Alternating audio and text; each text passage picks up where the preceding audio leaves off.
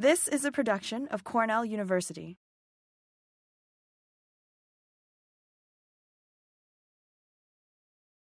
It's an honor to have you introduce me, Lance. I really do appreciate that. So I will have a disclaimer at the start here. This is kind of a jumble of things I'm going to share with you today, as seems appropriate for I don't know, an exit seminar. I'm not ready yet, but almost exit seminar. And I'd just like to share with you kind of a really 40,000 foot view of some of the things that my colleagues and I have worked on over these 4+ decades. And let's dig in. Great. So one of the things that I want to, help you, especially younger scientists, to understand a little bit, if you're interested in the kind of career that I've had. I am a generalist plant pathologist with crop responsibility. So what is that like? What is a career like that like? And I will jump to say, fantastic. It really is, but go in with your eyes open because it really requires, time management and finding that balance in life and balance between your research and your extension. But it's been a privilege to learn new things at least weekly, if not daily.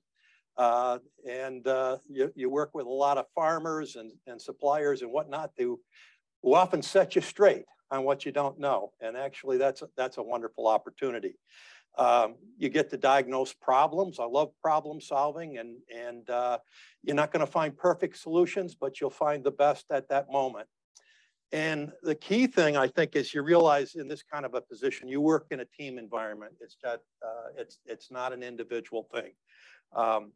And you get the chance to work with the industry, growers, and also a chance to mentor students, which, as Lance mentioned, are the two things I've loved most about my career. Okay, so just briefly, this team, and some team members have changed over the years, but these are some of the colleagues that I've been in the furrow with, if you will, through most of my career. And I see Margaret is here, one of my extension colleagues. And it's a lot of fun. You had a chance to visit, travel the state, check out some pretty cool little diners, stay in some interesting little towns, and you really have a chance to bond with your colleagues. So my position, it surprises some people to know, it's 70% extension. And this is probably something we're not going to see a lot in the future, but I've really enjoyed it. It's fit my personality and what I've enjoyed doing. But I've also equally enjoyed my research assignment. And it's allowed us to get into all kinds of things over the years. So, and I can't linger on a lot of these slides, but I just want you to know that I've had the privilege at Cornell of having to work with some just exceptional people here. You'll probably recognize a few of those names. These are my technical staff, research, extension support specialists over the years. And thank goodness Kevin Myers is still with me. And graduate students. Wow, really been privileged in this arena as well. A number of these students have gone on after their PhD to be members of faculty literally around the world. And also USDA ARS scientists, like our fine example in the second row. And many of them are also adjunct faculty in their respective universities. And I've trained people that have gone on to very enjoyable, productive careers in industry as well. And again, some of that international. I might just mention for a moment some in the other category. When you're thinking in graduate school, you're getting your degree, thinking about what do you want to do? You know about industry, you know about academia. How many people know some of these things? Lara Litchfield Kimber is now the director of a children's science museum in the Hudson Valley and is just doing great at it. Neil Rowe Miller, he always had an interest in mission work. He was a Mennonite student, and he's spent his whole career in non-governmental organizations fighting hunger in different places in Africa. So that was a launching pad from him. And Dennis Shaw, some of you may know Dennis.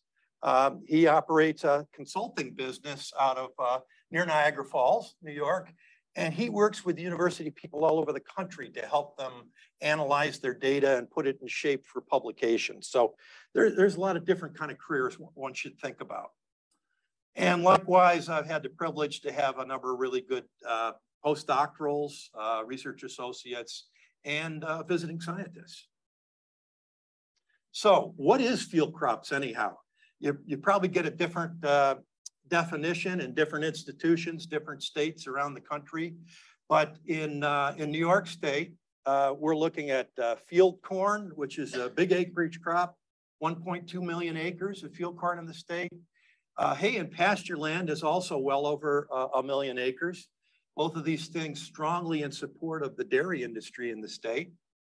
Soybean has just taken over. Since I started my position, there was about 10,000 acres in the state. We're knocking on 500,000 acres the way it's going right now. So soybeans has really come on strong. Small grains have always been important as a rotational crop on our farms, and it happens that a lot of my own research has been in that arena. I've also had the chance in the last decade or so to work on grasses that are used as feedstocks for bioethanol and bioproducts like bioplastics.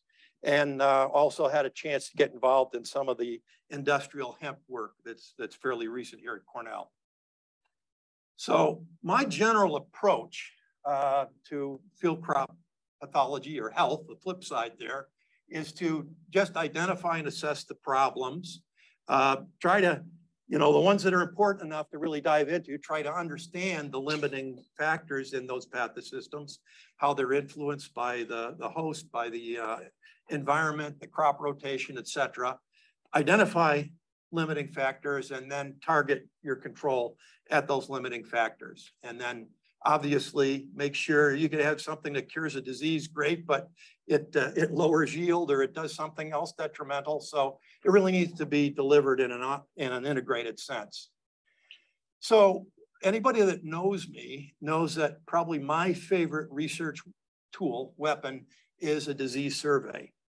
And almost everybody that makes it through my program is going to spend time in the field and more than likely do a disease survey. And we've done this on all the crops you've seen on that list before.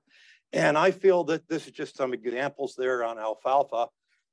Verticillium will really threaten the whole alfalfa industry across the United States when I first came on the job. And that's the thing I did on day one, is just try to map that, see where it was, look for patterns of that problem. And the wonderful story is our plant breeders like Don Vyans came up in 4 or 5 years with wonderful resistance to that. And we hardly hear boo about verticillium wilt today. But I like this approach because you get a real world assessment of what's going on farms, when it's going on. And also, I know some people think that the only worthwhile research is hypothesis testing. I would say that discovery research is hypothesis generating. So I feel that's an equally important part of science.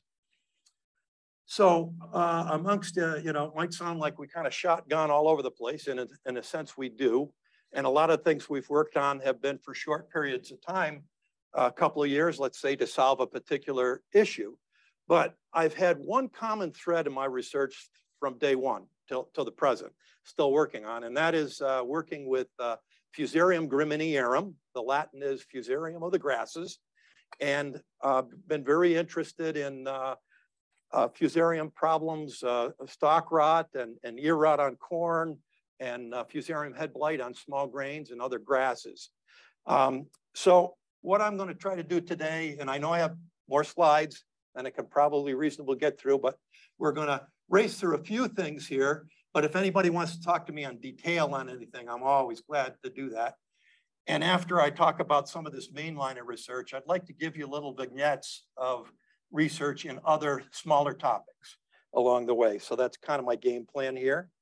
So I've been fortunate to be part of a national, in fact, international coalition of scientists. What a wonderful group to work with. The USDA-ARS has been funding this initiative called the U.S. Wheat and Barley Scab Initiative for over 20 years now.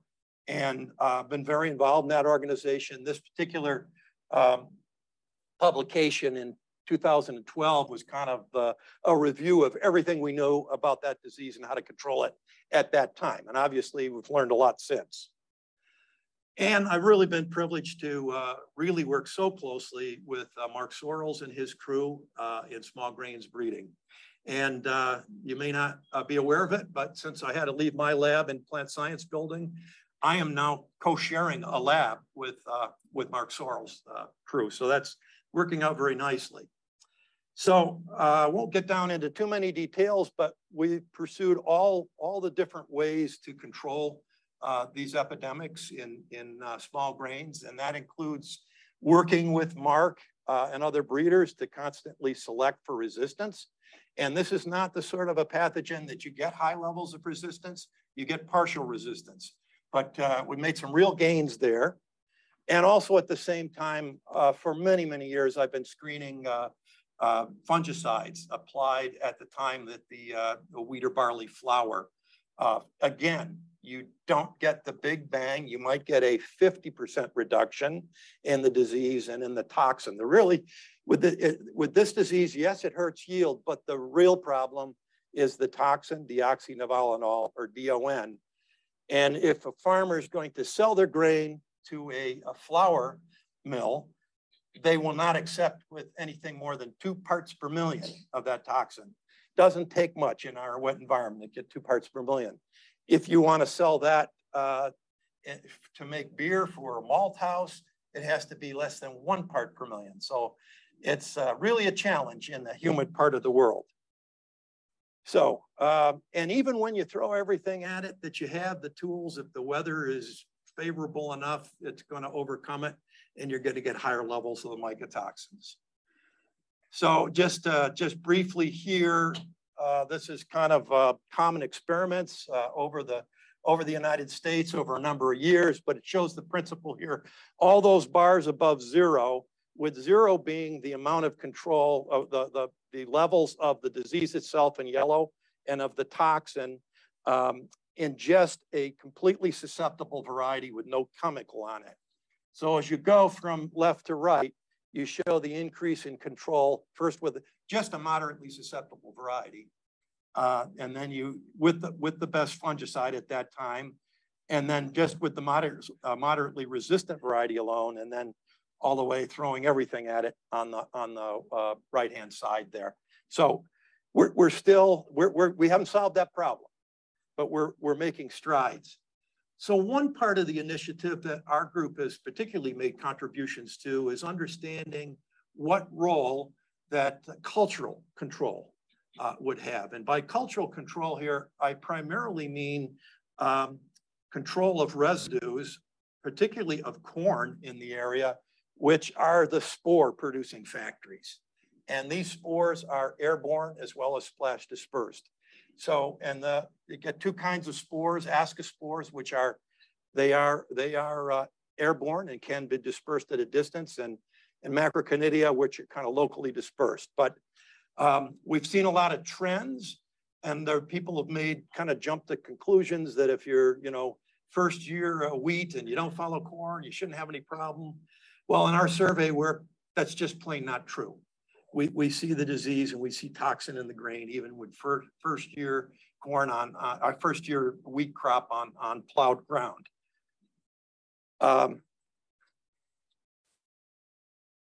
Yeah, and that's just so you might think, well, we should have less problem because it's cold here over the winter, right? Well, actually, it's like taking your cultures and sticking them in the freezer and throwing them out again. The organism actually persists longer in our environment than in the South, where there's all kinds of microbes working on them. So I have to credit an association with Elson Shields in entomology, who's one of the country's real pioneers in aerobiology. And, Elson and I had discussed this problem for a long time, and he actually designed these remote piloted aircraft with little compartments that open up that catch spores on a petri dish or on a slide plate.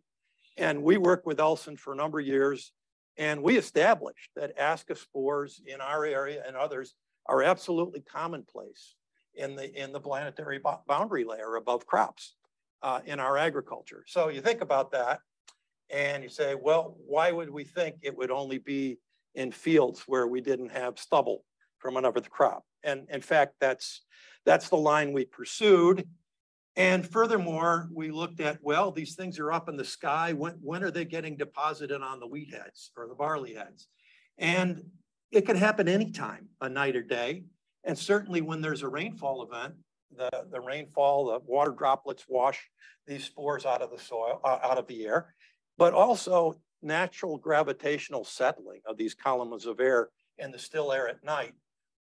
We collect far more at night, especially in the wee hours of the morning, than we do in the middle of the day. And it all kind of makes sense from survival of the fungus standpoint, its likelihood to encounter the moisture it needs. So the next line of inquiry we looked at is, okay, how far, what's the dispersal distance locally?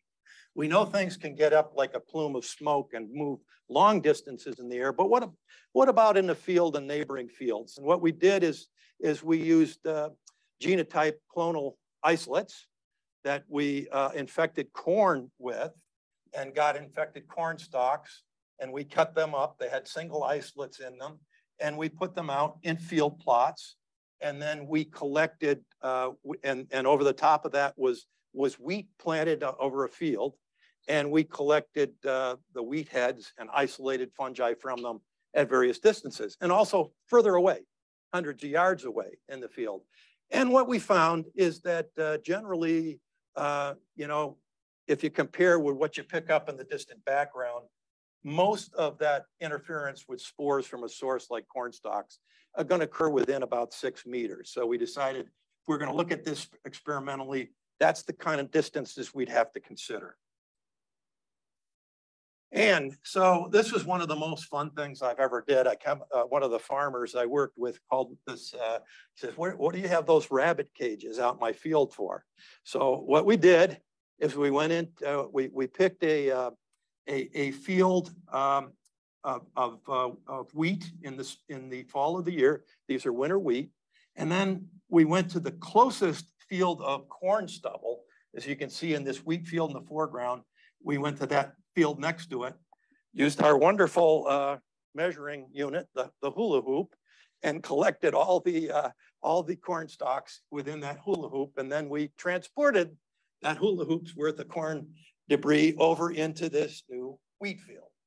And we had different treatments and whatnot, and had them spread out. And then we followed the disease that developed in those rabbit cages that had corn stalks, that didn't have any corn stalks, et cetera.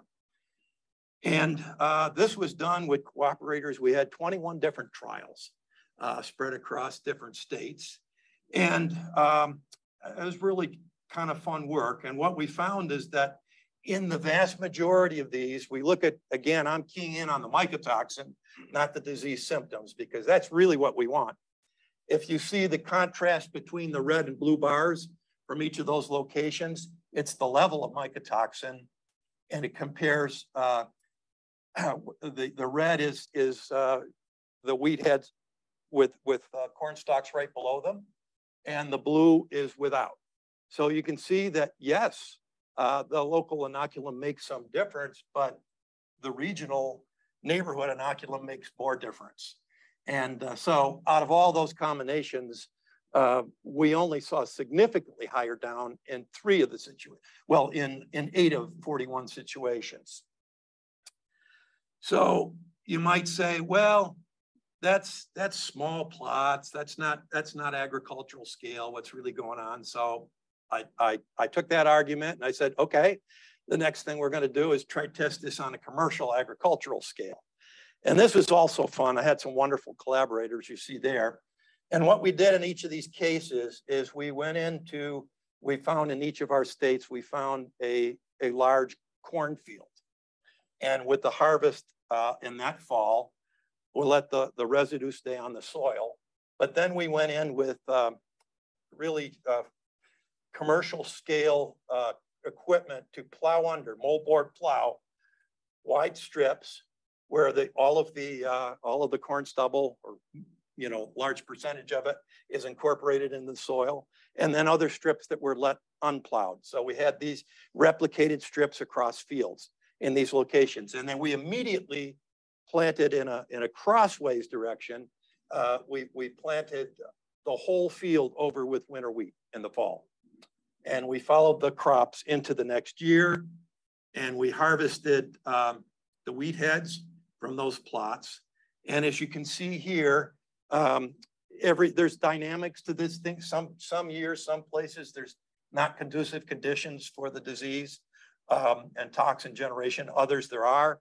So if you can see of these different situations we looked at here, on average, we saw about a 22% increase in the level of the mycotoxin where corn stalks were under the wheat heads. And so what that really tells us is the majority inoculum is coming from outside of that. And in cases where we had, you might call more epidemic conditions, where the background levels were 0.5 part per million, then that was tweaked down a little bit. The absolute level of toxin went up a little bit, but as a percent, it went down. So, and here's another example here. I think I didn't have that slide up on time here, but that's kind of what I just said. So there's not a single answer for this kind of thing, but I think we feel very good for at least within wheat growing areas of the eastern central United States, where they're basically in a corn soybean background, a lot of corn in the area releasing spores. We think that less than 30% of this inoculum is coming really from the local source of inoculum as compared to the regional neighborhood source in the atmosphere.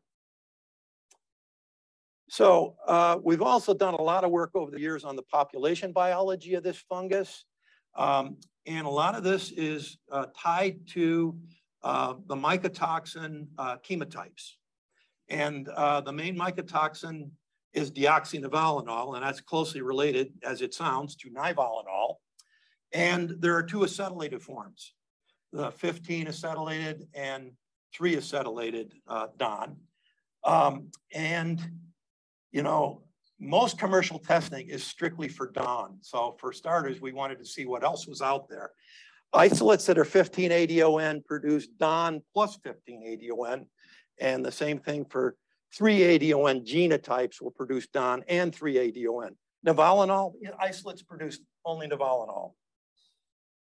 So we did a lot of survey work, first in New York and then the East Coast. And what we found is that through most of the Corn Belt and most of the Northeast even, it's predominantly a 15-ADON population of this fungus. But we did find some 3-ADON in the population. And there's sort of a cline, if you will, going from south to north. The further north, the more we were seeing the 3-ADON population. Yeah. They all produce DON. It's the genotype of 3-ADON means it produces DON plus 3-ADON. So we also took a look at this with collaborators across into the Midwest and even into Vermont. And we saw that there's, if you look across the Corn Belt, there's also a cline from east to west, where it looks like going east, you're seeing more of the 3-ADON types. Interesting, there's a cline that's been discussed in Canada for many years, where a lot of Eastern Canada has a lot of 3-ADON, and a lot of, sort of upper Midwest up into Manitoba and places west has had a lot more DON than other places. There's an exception. Ontario, the biggest corn producing county, province in Canada, has almost exclusively 15-ADON. So there's a feeling that there's a substrate thing going on here too. So following up on this, Paulo Cunham from Brazil was in my lab, and he started looking at this intensely in New York State on different kinds of environments. And what he really showed that even further with huge sample sizes of isolates. And there's something unique up in the Northeast area where we started looking that has very little commercial production of small grains or corn, but it does have some. And also working with our friends in New England and Vermont in particular, we found the same thing there. So as you can see, it's almost equal populations of 3 and 15 ADON. So Paulo, he teased that apart in an even more interesting way. I mentioned about substrates and stuff. And so we had 3 locations. One of them is kind of, our Aurora is kind of our corn belt-like place, okay? A lot of corn and soybeans grown and wheat. Willsboro is a Cornell farm up there. And there's very little surrounding crops right around there. You're right up against the Adirondacks. There's wild grasses, there's different things. Down in the kind of Allegheny Plateau, we also had a location in Belmont, New York, and we collected purposely, got isolates from corn debris that had overwintered on the ground, from collection with spore collection from the air, atmosphere in those places with spore collections, and from diseased wheat heads. And what we found very strongly is this genotype frequency. It varies a lot by region, general background, but not by the specific substrate in a specific place. That's fascinating. So a little follow-up on that Northeast New York. At the time we were doing this work, there's a new mycotoxin discovered that we didn't even know about at the time. It's called NX2, another variant off the Don pathway. And we said, what the heck, let's have it. We had it tested in Minnesota, and nearly half of our 3ADON genotypes, because of the way that the PCR thing is set up, there's a first step. PCR would detect it as being an umbrella 3ADON, but that also hides the NX2 genotypes. Further PCR, different set of primers is used, and we find out that we also have this NX2 genotype. In fact, it's the highest population of NX2 genotype found anywhere in the world. Now go figure.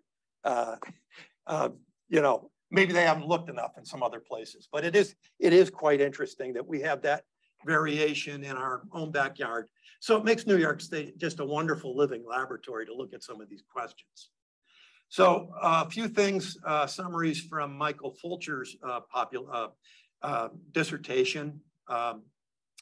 And he describes these, well, it's been described before, these 3 or 2 at least ancestral populations, the 15A Don, the 3A Don, and now we layer onto that the NX2. And they overlap, but yet they have distinct signatures that of population that he looked at in his thesis work. And still roughly, and I said, the nice thing about working on this in New York is we're kind of where the east-west and north-south clines sort of come together here. So it's kind of fascinating. And again, we've kind of talked about that. One of the additional things that, so you start thinking of all the possibilities, what's really affecting population structure here, and why is there that division?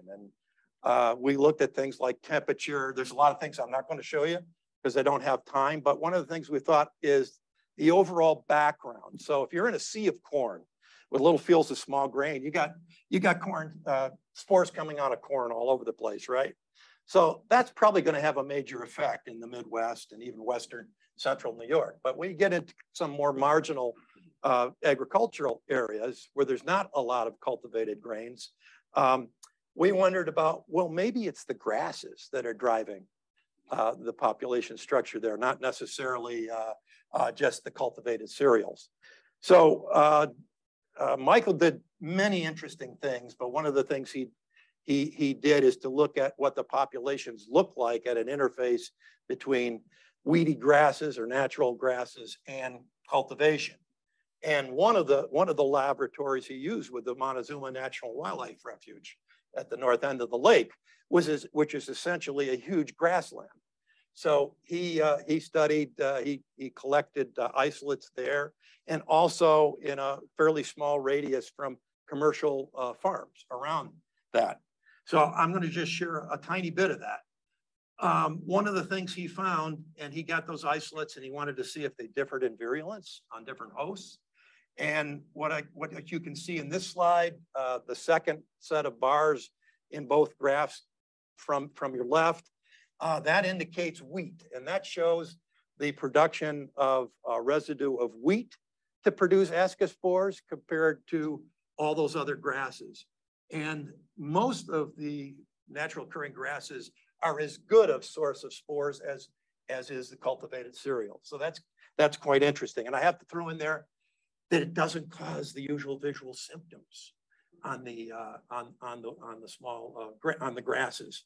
It's very often symptomless, but when they die, it grows out and they sporulate. So that's another interesting feature. And we got a hint that if you look at large enough populations over a big enough distance, you might see some trends shaping population. And one thing we saw, not real strong, but we saw some evidence that the isolates coming for grasses weren't quite as virulent on the wheat as what was coming from wheat or corn. But again, that's kind of a trend, not a conclusion. All right. So in the rest of the time, I would like to talk about my lab group through the years and some of the folks in it, and give just very brief vignettes of some of the other research we've been able to work on. So this is my first crop of students, if you will. And I don't know if you know some of those folks in there. Some of you may know Nancy Keller, Dave Kalb. I think a lot of you around here know Dave when he was my research support specialist there. But it was a great group for me to start with. And the first vignette I'll share is that we had some concentrated effort on corn anthracnose stalk rot, which was really coming on and causing crop loss about the time I started my position. And again, I'm not going to read everything to you here, but particularly the work of Nancy Keller and Muimba Concolongo in particular, they were able to do some really neat work on crop loss assessment and whatnot, and showed that injury, wounding by the European corn borer created an infection court for the fungus that really increased the amount of disease and the amount of crop loss. We worked with Vernon Grayson at the time, Margaret's predecessor, and one of his students from Africa, and we're able to identify major genes, separate genes, for resistance to the leaf blight phase and to the stalk rot phase. Those are still in use in the industry today. We also were able to identify BT corn, was just starting to come on then, a transgenic corn against earworm, or well, different insects, but in this case, corn borer. And it was working very well in diminishing the damage that we were seeing from this fungal stalk rot. In particular, Muimba did some really nice work looking at when we wounded a corn stalk, either with an insect or with an ice pick or some kind of artificial wound, and introduced inoculum at different periods of time. He also found that there's a very rapid wound healing phenomenon that goes on in corn. So in addition, what's kind of interesting there is as an insect that's not just wounding and stop wounding, it's continuing wounding. And I don't show it here, but we also had evidence that the fungus passes through the gut of the insect, and it can actually be a vector for the pathogen. Annemiek Schilder was both a master's and PhD student with me, and she did some just beautiful work on tan spot disease of wheat, really a thorough study of the seed infection process, and also she did some beautiful histological work on the seed to seedling transmission of this fungus. And anyhow, it's some very elegant work. If anybody's interested, can talk to you further. Moving into the 90s, and here we first meet our friend Lance, and some other new folks. You see Dennis Shaw there, a number of people that I think you will recognize. Rebecca Bennett there on the bottom. Some vignettes from that period of time. Applause. Lance Hadel-Davidson's work was preceded by work by Neil Rowe Miller and Julia Carroll. All did thesis problems on soil-borne wheat viruses. I didn't have time to talk about the other soil-borne virus, but wheat spindle streak biovirus through survey work and whatnot is the most prevalent virus on small grains, or on wheat, I should say, in New York. Neil did some really interesting work where it went in and fumigated whole plots that had a history of the disease, soil-borne disease, and he saved soil, re-inoculated by hand over individual rows. And we also had a field that had a natural gradient of disease, and we paired up small plots of resistant variety over that gradient. And we were able to make some estimates that about 30% reduction in yield for a disease that almost no farmer recognized or know they had. When it occurs in the early spring after the crop, when it's still cool out, and once it gets to 75 degrees outside, you don't see it anymore. But even with what it was doing to the early development of the plant, we can get that kind of yield impact. So that was very interesting. Lance, one of the things that I wish I had time, or someday maybe I will, the dogma is that this virus is transmitted by a polymyxograminous, a soil-borne protozoan. We have no proof for that, and nobody else has any proof for that. I think even till now, Lance. But you found evidence that it was replicating in another protozoan called POTA, but we never quite got to prove that it actually transmitted to wheat. And for about a year, Michelle Heck also worked in our lab working on this. So that's one piece of unfinished business I wish we could do someday. Okay. And moving into the double knots. Some other new characters on the scene here. And some wonderful people. And particularly I want to outline here the work of Dennis Shaw, who really described the seed-borne nature of Staganospora nodorum blotch on wheat, which is our most prevalent foliar disease on wheat in New York State. And again, I can't go through everything there, but we found it was present in most of our seed. Both he and then Rebecca Bennett after him did some really nice work to show how the same genetic diversity that people have characterized in fields of foliage is also, all that diversity is right there in a bag of seed when you plant it in the ground. And pair that up with the fact that we did spore trapping, examining debris for years and could never find an ascospore or a pseudothecium there. So the dogma was it's airborne, it's coming from wherever, an ascospores. It may at some point, but in our circumstances, we could never validate that. And through some pretty elegant work with genotyped isolates released and recapture in the field, we were able to at least show that it's potentially a lot of the initial inoculum in this disease could be coming from seed. All right. Emerson Del Ponte spent a year with me from Brazil. And here's another dogma thing. The dogma is that Fusarium head blight is a single cycle disease and infection only occurs exactly at flowering and occurs through the anthers. Okay, it's not that simple.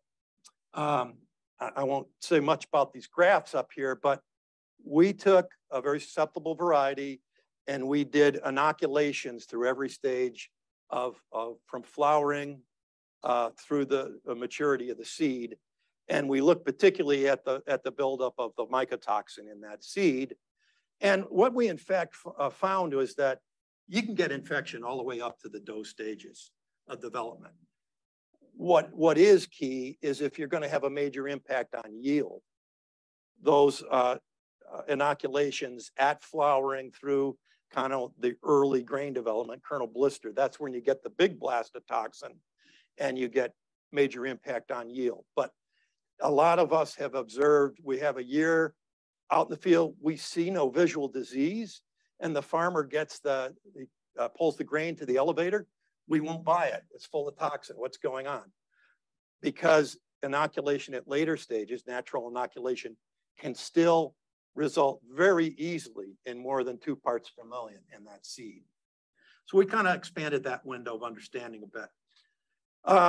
Brown root rot of alfalfa was a problem that we didn't understand much about at all. It's actually a snow mold fungus. It's the most curious thing. You can see those amazing pycnidia there with like the little antennae on them there. It's something to look at, but it's, this was the PhD thesis work of Michael Wunsch. And I don't know of a student that's done more work for their PhD thesis than Michael did. I mean, he was just amazing. But he surveyed literally all over North America. He went to a lot of these places looking in the soil. To make a long story short, we got this tremendous isolate collection. We looked at virulence, we looked at physical, cultural characteristics, anything you could dream of. And he also looked at 9 different genes to do a multi-gene sequencing on it. And we came up with 7 distinct clades that we could have very easily called new species. But since we didn't know that the biology was fundamentally any different with any of these, we took the conservative approach and we called them varieties. So one of the things he did near the end of his time here is he developed a 2-step PCR protocol with indel primers and whatnot that with those 2 steps, we could get, first of all, in the first step, we can identify Fomasclerotioides at a species level. Then with these combination of these 2 steps, we can get it down to one of those 7 varieties. And the forage breeding program here is continuing some work that we started with them, trying to select varieties, populations in northern New York that are both, yeah, I can see I'm going over here a bit, to try to get some resistant varieties. So I'll tell you what, I'm going to fly through a couple things. You're interested in these subjects, come join me for a cup of coffee sometime and we'll talk about it. But we've worked on some really interesting work on new disease, switchgrass head smut. We found the first Fusarium graminearum isolate in the Americas that has high resistance to one of the triazole fungicides, tebuconazole. Let's see. This would be mostly about Julia Crane's work on biological control of Fusarium. We've done some really fun work with colleagues at Michigan State and University of Texas on switchgrass leaf rust. And what's occupied a lot of our time recently is working on malting barley, particularly the thesis work of Andrea Lugo-Torres and Alyssa Blaches. So anybody really interested in that topic, you can join us at the Culinary Institute of America in December. And we're going to have a summit, a state summit on that. And with a lot of tasting of beers and spirits made from New York grain. So if you need an enticement there. I'm going to end it right there. And I hope we had time for a question or two. Okay. So anybody in the room? Rebecca. Thank you, Gary, for that wonderful tour de force. And for being such a wonderful asset to anybody else in the Bates pathology arena all these years. It's been great having you down the hall. I was wondering if you could comment on how you see the public health implications of those different techniques that you described. Like some of them are, as you mentioned, newish or not even tested for or whatever. Right. And on your 30% from no-tiller, from leaving the local residues, like, is that important? And sometimes bumping a sample over the legal limit, or just plain important because 30% of done is not as important? Okay, so Rebecca basically has a 2-pronged question. The first of it is about safety with these mycotoxins and these commodities. I do have some concerns, particularly we haven't seen ridiculously high levels of the acetylated DONs, but on occasion we do. And we're, so in the commercial trade and in industry, in grains, nobody is routinely, when you bring a tractor load into a mill, nobody's looking for anything but Don. They're mostly ELISA tests for Don, okay? And that's kind of everything's focused on that. I think in the future, they may need to look at total, what we call beta trichothecenes. But our microbiological work is also revealing that we have other fusarium fungi that can produce some of these alpha trichothecenes, like HT toxin and T2 toxin. So essentially nobody's looking for those things today, okay, other than researchers. So I think that's something to be addressed. I mean, I'm not yelling fire here because I don't think we're finding a lot, but the potential is there. Yeah, and your second question was about the inoculum coming from different places, from the atmosphere, from debris, whatnot. And yeah, sometimes people hear me talk about this and they think, well, he's saying it's not important, don't worry about it. No, if you have some health thing and you could decrease your problem by 30%, you're going to do it, right? So it's one of the tools. The real message is you need every tool in the tool chest. You need cultural practices. Yes, you do. But don't count on it solving everything. You need fungicide. I've worked for quite a while with the organic grain community, and I'm sorry to say I find nothing in the organic OMRI sort of quiver there that's going to really solve that right now. But we have a critical need there too. And then breeding. Yeah, other question? Alan. Gary, if you look at a crystal ball at the projected climate change in other field crop growing areas in the U.S. and across the world, I mean, what changes do you see coming to New York State? Because we seem to be in a sense a bit of a sweet spot, I think. Yeah, I think well, for instance, even fusarium's been postulated that it's increasing because of our warming trend. But we're going to see changes, Alan. I just don't know precisely what they'll be. Just as some things will be more prevalent, some others may drop off that list. I think it's just going to be different. But certainly the trend of having these major rainfall events, that's a concern. And like we saw almost no foliar diseases the early part of the season. Well, once it started raining in August, that all changed. Now almost any cornfield I go in is just up to the gills with northern corn leaf blight, northern corn leaf spot right now. So yeah, it's just hard to say what those changes are going to be. Yeah. I saw there's an extension meeting advertised in November. I got a kick out of it. I kind of knew they're doing that about growing rice in New York. And people are growing small plots of rice in the Hudson Valley and in New England. So who thought we'd be talking about that, right? Gillian. We know various forms of dawn are bad for us. Yeah. As people. Right. Humans. How many of them are clearly plant virulence determinants? I think the only strong evidence is for Dawn itself at this point, but I don't know. I haven't kept up what some of the people in Peoria and other places are doing there, but I've only seen evidence that Dawn, but they're closely related molecules, so it's hard to believe that they wouldn't have some impact as well. Yeah, one point I'd like to make for people that are, get scared by, all this Dawn and everything. It's basically the farmers that are taking the losses on this because it's not by and large getting through into our food products. But that means that the farmers can take a tremendous hit in some years and the public not even be aware of it. So be nice to your farmers. I just have a question. Sure. You talk about the 30% of fusarium that's local. Yeah. Right? And so speculation about the other 70% seems like there might be two hypotheses, like something similar to the Puccinia pathway, bringing up spores, especially since you're finding spores in low atmosphere or whatever you call it. Yeah.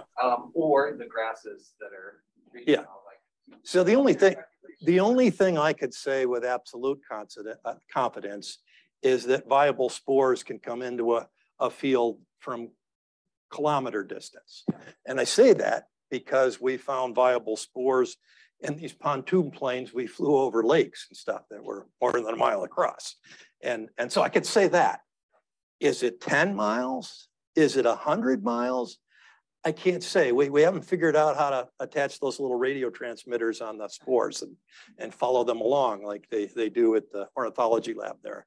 But it does become speculation there. But the other thing is interesting, yes, spores get exchanged around regions, but there is regional structure to these populations. And, you know, what drives that? There's probably always some admixture there, but, you know, what drives regional selection at different scales? We don't know. Yeah. Further PhD problems. Well, in the interest of time, thank you. Questions. Everybody, let's give Gary a round of applause. This has been a production of Cornell University, on the web at cornell.edu.